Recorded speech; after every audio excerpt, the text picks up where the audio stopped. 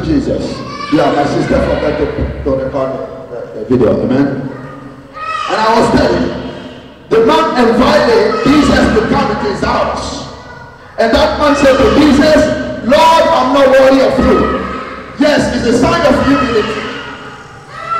It's a sign of humility. But it's also because of the tradition. Because in the tradition, a Jew is not allowed to go to the non-Jew, the chanted place. And when the other Jew will see him, they may be going or they may be criticizing. Or when the Pharisee will see him, they may be criticizing. And he said, Lord, I'm not worthy of you, but just say a word, and my servant will get to him. Here, when we go to the beginning of the story, what I will need to understand, it means if you are here today, and you have faith, and you come to pray for your relative, you come because every one of your relatives is sick. One of your relatives is facing some difficult situation. Not only yourself, but if you have faith, because of your faith, your relative will get healed. When someone is in somewhere. As that's why I told you this morning, I'm here to give you an information, not to pray. I'm here to tell you to just have faith. Because of the faith of this centurion, his servant got healed at home. And if you are here today and you have faith, because of the faith, your mama may get healed, your brother may get healed, your boss may get healed. The miracle should happen in your family because of you, your faith. Because of the faith of the soldier, his servant at home get healed. And the second test I want to tell you is God. With Jesus, there is no distance. Because Jesus did not go to the man's house. Jesus did not go to the man's house and lay hand on him. But he said, Lord, wherever you are standing right now, just say a word. That means Jesus, as Bible says, God is omnipotent, omniscient, omnipresent. Whatever is in his presence is manifest. He was standing there, he just said a word, and the word catch him. I just want to tell you today, just have faith. Wherever your parent is in, wherever your relative is in, wherever your problem is in, wherever your situation is in, just have faith. By your faith, whatever is in, God will touch that thing there and take it happen. Amen. Amen. Just have faith.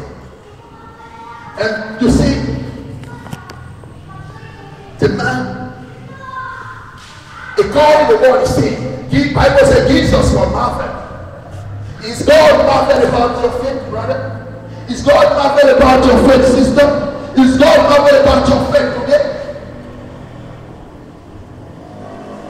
In the entire Bible, I don't know if it's because Jesus was starting his ministry that he was maybe marveled, but in the entire Bible, I can say that is one of the cases. Even maybe the first thing the Bible said that Jesus was marveled about someone's faith, and Jesus is sent to men or testify. I've never seen a great faith in the entire Israel. Can the Lord say that about your faith today? Just have faith, brother. You may find that you may go here because someone of your family, you may be suffering or something. Or yourself, you are going through a certain difficult situation. Or maybe your relative are going through a certain situation. But I just want to tell you, just have faith. I'm not here to tell you that you don't need to ask. You make some people, they will ask, oh, they said Jesus made miracle in the Old Testament. You see Jesus saying the miracle? I don't want you to ask that. That is not your business today. My business, your business, not to know that if Jesus said make a miracle, what we need is just have faith. Just have a blind faith. Believe that the way you come here today, when you go home, that by faith, everything will be different. Believe that what you are going through, when you go, you leave this place, that is changed in a positive way. Believe that the hard time that you are facing, that when you live in here, the hard time is gone. Today, I'm here to tell you, just have faith.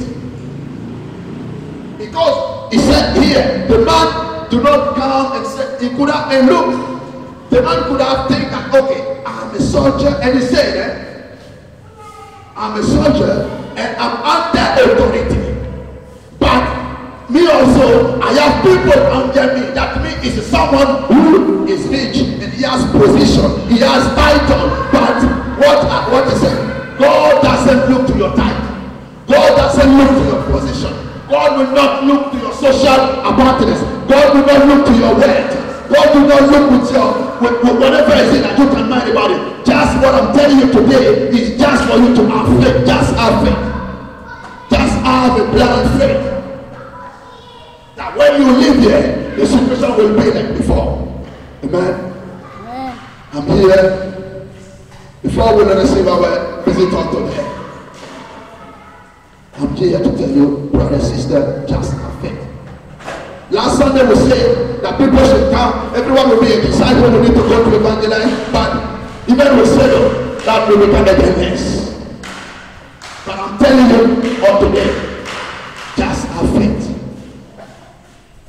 Maybe when you come here last Sunday and you pray for a problem,